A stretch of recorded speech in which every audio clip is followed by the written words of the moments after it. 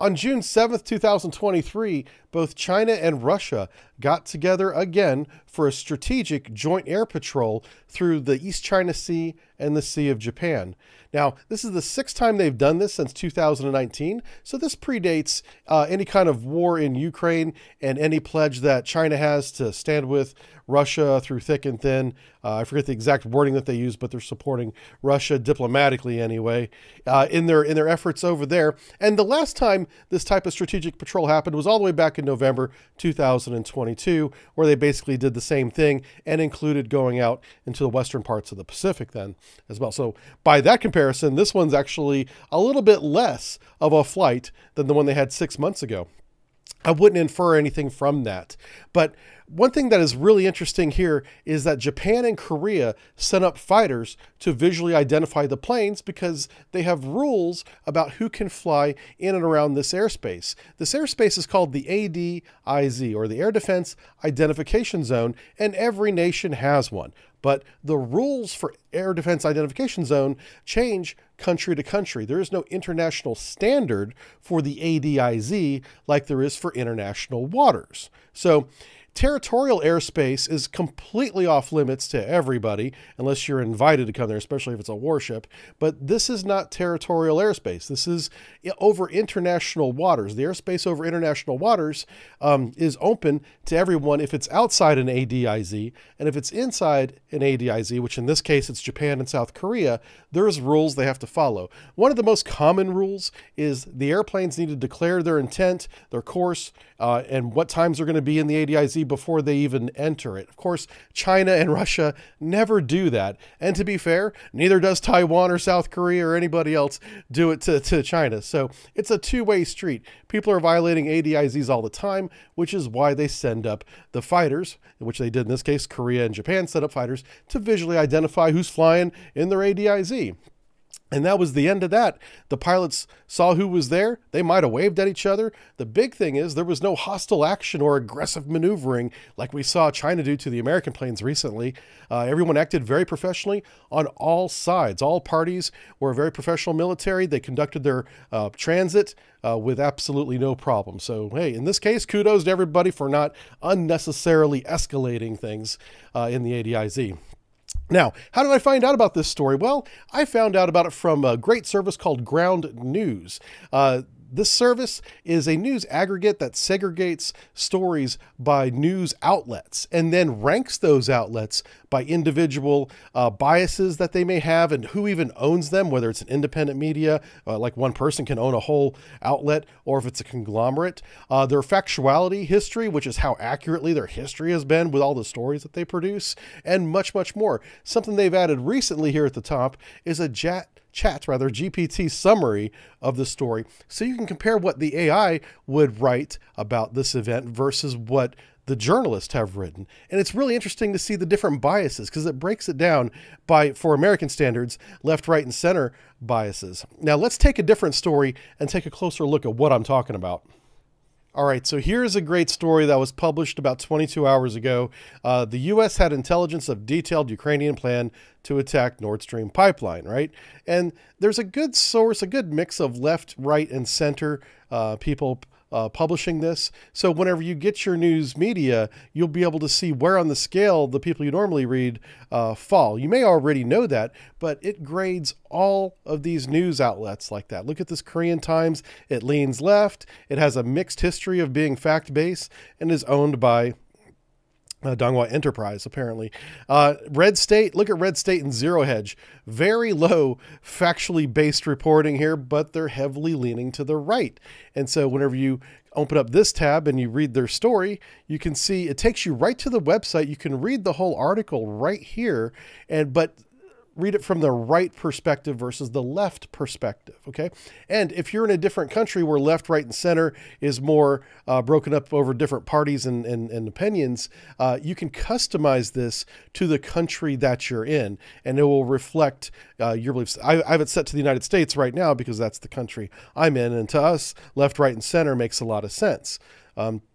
I love how it breaks down the story by ownership. It says 10% of the sources of this story are independent news sources. That doesn't mean they're right or wrong. Just understand the 90% of these are not independent news sources. Okay, so they may have an agenda, whether it's selling advertisements or trying to lean politically one way or another.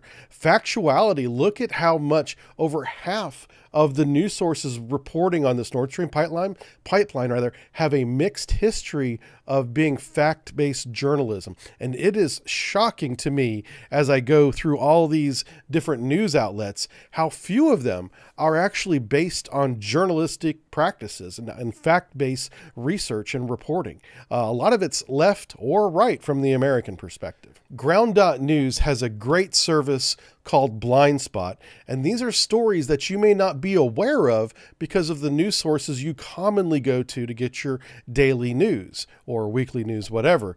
So you may not even know that certain news outlets are reporting on these topics. You're completely blind to this because you may be on one side of the spectrum, whether it's left or right, and these news stories are only being published on the opposite side of the spectrum that you normally watch. This will help give you a more rounded view of what the world is reading and how they view the world based on journalism that they're getting. For instance, if you're on the left and you only get mostly left-leaning news, there is a story that no left-leaning news organization is reporting called 10 billion global population is unsustainable, U.S. climate key envoy Kerry says. And so right-leaning and some center-leaning outlets have published this story. You may not even know that it exists, but you now can read this story and get a better understanding of something you would not even have known about, just because it doesn't align with the way you view the world. But this helps round your view, I think, of the world by reading other sources. I want you to go to ground.news/subbrief to stay fully informed on breaking news, compare coverage, and avoid media bias. Sign up for free or subscribe through my link for a 30% off unlimited access if you support the mission and find it useful as I do. The discount ends on June 30th, 2023. Hey, and welcome back. The United States Navy has released video from the bridge of the American destroyer that had a close encounter with the PLAN destroyer in the Straits of Taiwan Strait. Just recently here, you can see how close the two ships got together. And right before this encounter, the PLAN Chinese destroyer was saying on the radio, bridge to bridge, we're going to maneuver to collide with you. If you want to avoid collision, you're going to have to take evasive action, which the American destroyer did. It just simply slowed down, allowing them to pass in front. But you can see from this geometry that had the American destroyer not slowed down, there certainly would have been a collision. And that was avoided through the proper actions of the United States Navy destroyer crew. This was really unacceptable behavior at sea in international waters. And so I really want everyone here to see this video and just see how close it was. This was a deliberate attempt to ram a Chinese ship into an American warship in international waters. It's ridiculous. But now that I've seen the video, I can tell you for sure that it's the Liu Yang 3 destroyer, PLAN destroyer. We have a very detailed lecture on this destroyer. I'm just going to share a couple of slides with you here. But if you want the full lecture, you're going to have to go over to the Patreon and watch it there. I'd recommend everyone do that. So the nickname of the Liu Yang 3, which began to appear on the internet around 2012, some pictures were leaked from the shipyards, was Red Aegis, because it seemed to have similar systems, combat systems that could integrate weapon systems from multiple vessels, including its own. It carries 64 VLS cells that can shoot long-range surface-to-air missiles, as well as anti-ship and land attack missiles. So there's a lot of variability in there. Nickname Red Aegis. Also, we have a whole list of the active duty ships that are in this class, including 2 subvariants. There's an anti-submarine warfare subvariant that they made 5 of, and then all the ones they're making today going forward have the extra long helicopter deck to accommodate the new Chinese helicopter. And so you can see all that there. This gives you an idea of just how detailed our lecture is. We break down every single system in great detail. I'm talking about power levels for radars and sonars, pulse widths, range scales, pulse rates. All that stuff is available to you, and I share it with you in this lecture.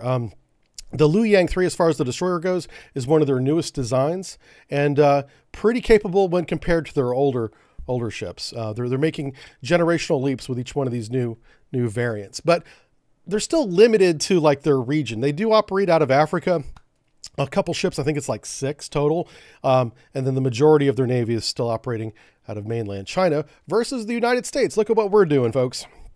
I want to talk a little bit about the Nimitz Carrier Strike Group because I don't see any of this news over here on the United States side of things, and they're doing great work right now. For those of you that don't know, recently, I think it was like 2 weeks ago, a typhoon absolutely hammered Guam, going right over top of the island, 130 to 145 mile an hour winds, tearing up everything. The island lost power, which means they don't have fresh water. It's a mess. Now, power's been restored to about half the island now, and I hope they're getting fresh water to everybody that needs it. But the entire Carrier Strike Group is providing communication services, including internet to the local officials, as well as supporting them with food and supplies. The base there is doing the best that they can to help the community around the base, because Guam, whenever you're on Guam, it's like being on a ship. You know, everyone's there together, and when you get hit with a hurricane or a typhoon, as it's called in the Pacific, everyone's in the same boat, as it were, and they're trying to recover from that. So a big tip of the hat to all the men and women out there at the Nimitz Carrier Strike Group helping Guam recover from this devastating typhoon. The estimate on getting power back to 100% of the island is going to be weeks. So this is a long recovery process. While that's going on, we have the resources in the area to continue to monitor the Western Pacific with Ronald Reagan, the America. Coast Guard is there as well.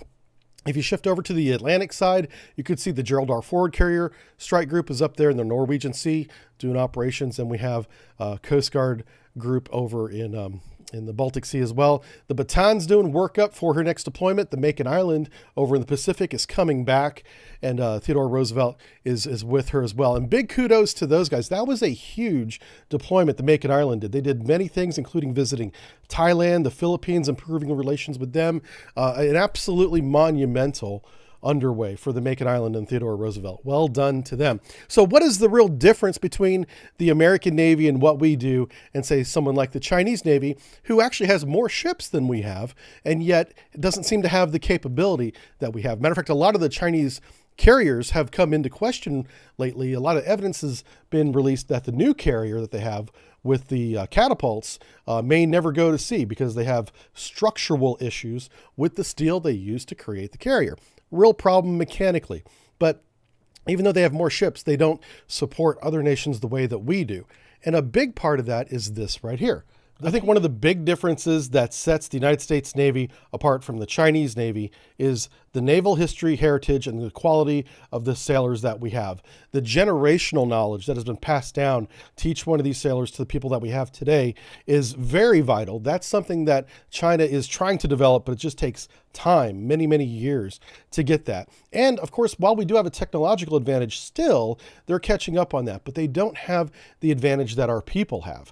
So getting sailors to be motivated enough to actually care about their job, to learn how to take advantage of these very complex operating systems and consoles that they have to use, this equipment that they have to use to do their job, isn't something that's simply done. It takes a lot of motivation and leadership from the top two to keep the sailors up with all the technology. And I have a great story that really reflects this. Let me take you in the way back machine to when I was in the Navy. This was one of my first underways. I was the most junior guy on board this submarine, and we had a mission coming up. And this was not just local ops, war games. This was a real, no kidding mission where we could not be detected. Okay.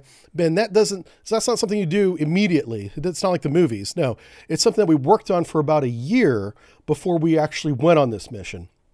And that was a lot of late nights doing maintenance, making sure everything was up to date. We did as much at-sea maintenance as we could in port to get our submarine ready to go. And then after those long-ass work days, we would go to the simulators, we called them trainers, and work on doing this mission over and over again in that environment, simulating everything as sonarmen and a tactical work team working with fire control and the officers to make sure that we were the most prepared possible for anything that might happen in the area that we were going to. We did that for almost a calendar year before we threw off the lines and actually did the mission. And that takes a level of motivation that other countries simply don't have, especially if they have a conscription level of enlisted personnel. You know, they don't have that senior enlisted that stays year after year consistently in a large cadre enough to be able to be motivated and do that kind of training to get the mission done. And then we go on the mission. And this is how I know it really mattered. The persons really mattered. We're on watch. Everything's going great for weeks after weeks. We're doing the job. It's awesome. And we're all getting great experience. And wouldn't you know it, that's when things go terribly freaking wrong, when there's a ship that we had been monitoring for a long ass time, and she does something unexpected. Okay. And here we are in a position that is too close to that ship to make a high-speed run away and not make noise. And we're also in a geographical location where we are limited in our evasion. And this freaking warship's coming right at us.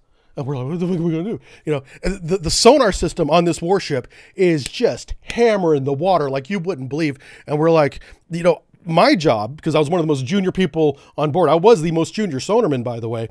You know, I was, you know, logging events, and I was watching some auxiliary gear that I was a specialist on, you know, that was recording their active sonar, you know, not to go into any detail. And this ship is just getting closer and closer. And the levels, the power levels are going way the hell up. And, you know, we're getting really nervous down there. At least I am. I mean, everybody else is cool as a cucumber, but I'm not cool at all. And the senior chief, the master chief sonarman from the Office of Naval Intelligence that was riding us, he had brought 2 guys with us, was standing next to me, because the piece of gear I was watching in this case at this time was one of the most important things that we wanted to get information from. And the power levels of that active sonar transmission were freaking peaking the equipment that I had. And I'm logging it down. I'm looking at the master chief, and he puts his hand on me in the most calm way.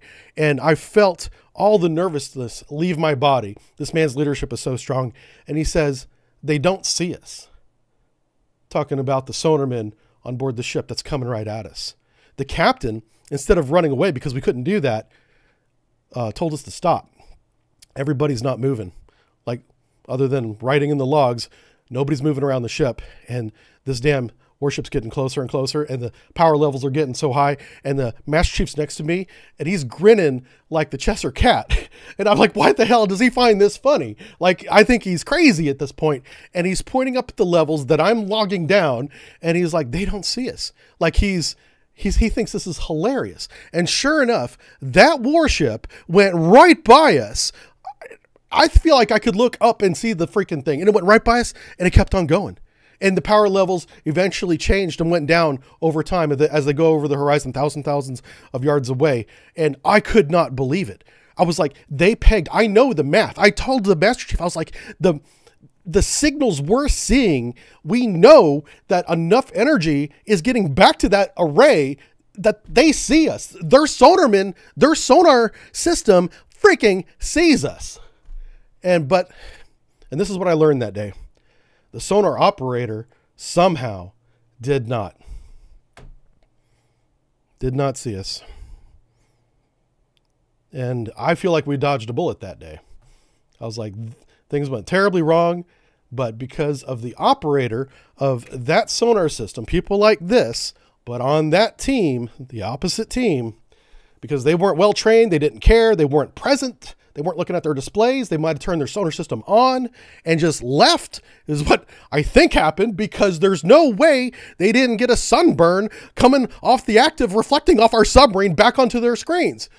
But somehow everyone on board that ship missed us. We should have been caught. They should have circled back around and got on the comms and radioed for air support and made us surface, and who knows what would have happened then. None of that happened. They just kept on going because they did not care, or they weren't trained, or they weren't even there. They just turned on their sonar system and went back to bed, went to go watch a movie or something. That's why people matter, and that's why we're better. That's why we're going to win.